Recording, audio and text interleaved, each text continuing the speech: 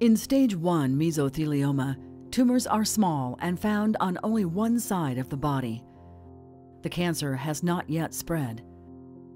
Symptoms during stage 1 are often mild, such as a cough or fever.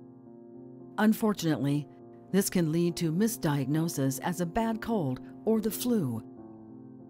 An accurate diagnosis may not occur until a later stage after the symptoms have worsened. Patients with stage 1 mesothelioma may experience shortness of breath and chest pain, night sweats, weight loss, fatigue, cough, and fever.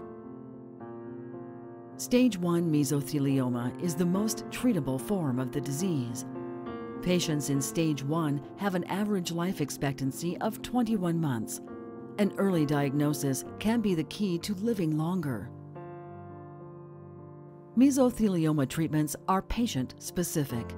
A specialist will help determine the best options, which can include surgery to remove a tumor and other procedures to minimize pain and extend life expectancy. Understanding treatment options and medical terminology can be difficult, but as with all diseases, knowledge is power, and taking the time to learn more can often improve your outcome. When it comes to surgical treatments, the options can be complicated and invasive.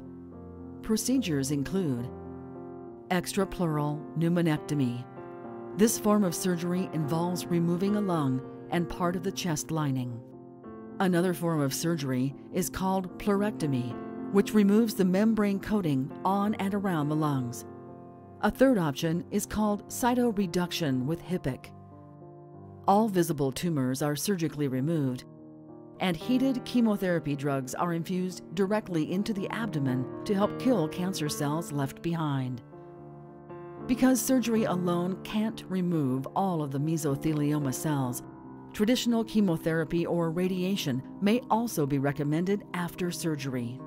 To find out more about the stages of mesothelioma, click on any of these videos and download our free booklets to get the answers you need to make smart decisions now.